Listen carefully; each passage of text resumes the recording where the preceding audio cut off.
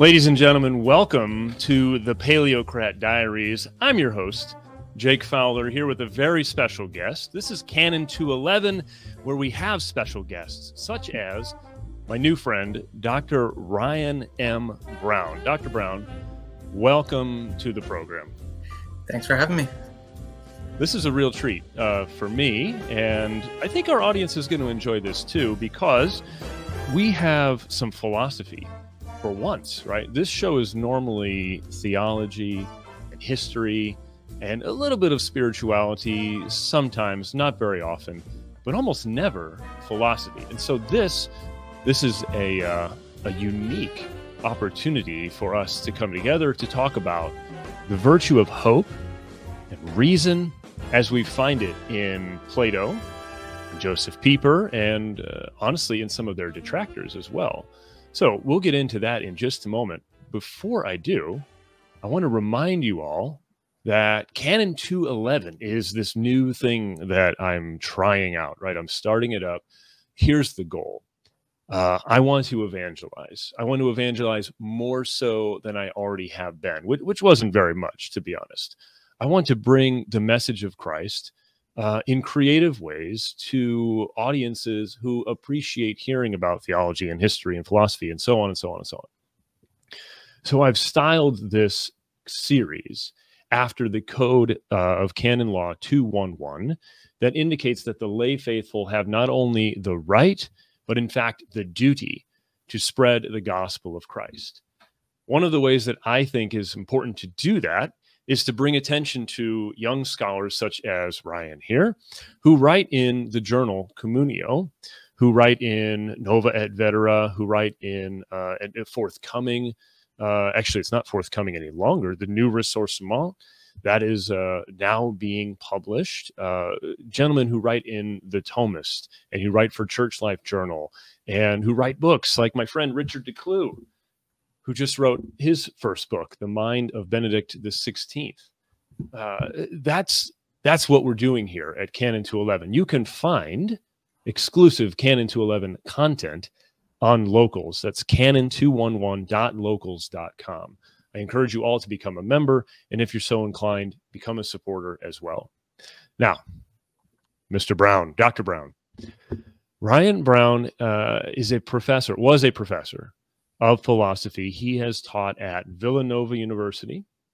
He has taught at Sacred Heart University and Eastern University, but he's a family man through and through. He loves his wife, he loves his child, and he is pursuing a career in the tech industry because he has good sense, right?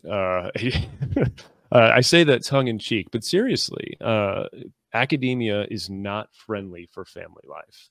I know that firsthand, and I only teach at a high school.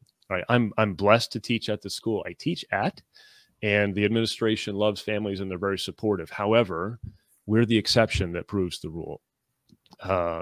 There are many, many professors out there who will be very frank if you ask them, and no, this is not a job for a family man. So with that being said, welcome once more to Canon 211, Paleocrat Diaries. Let's talk about your article. Okay, where do you want to begin?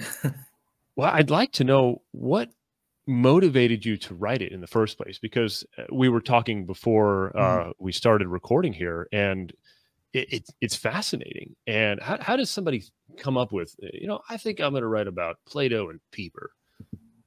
Yeah, so a lot of my favorite things that I've thought through, research, written about, come about very happenstance out of my teaching.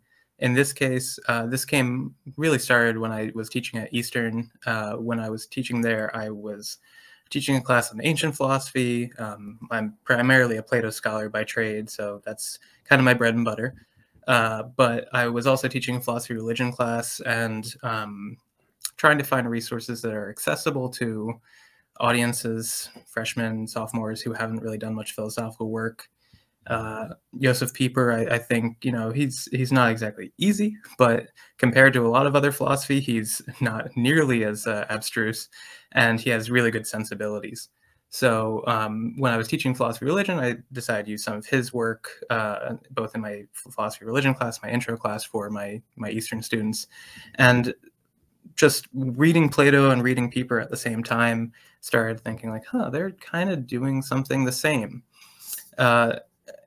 In different ways, though. So Pieper is all but saying my thesis. He doesn't ever quite say it, but he really lays the grounds for it.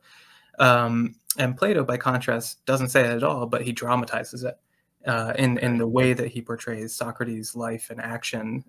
He shows that what it is to be a Socratic philosopher is to be hopeful. So having those two things at the same time, I thought, let's see where this goes.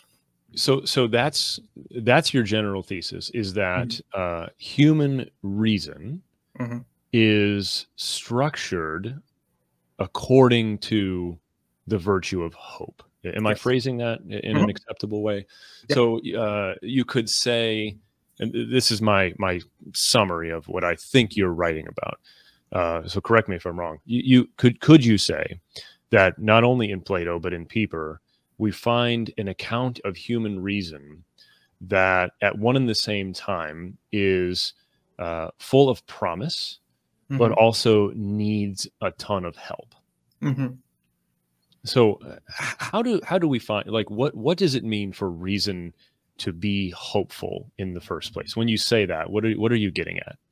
Yeah, that's an important thing to clarify up front, especially because hope is an ambiguous term.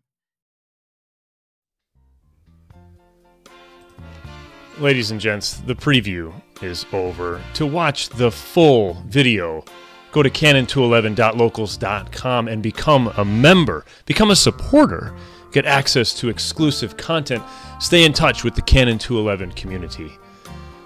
Well, that's it for today. Never give up. Keep on smiling. And memento mori. Cheers.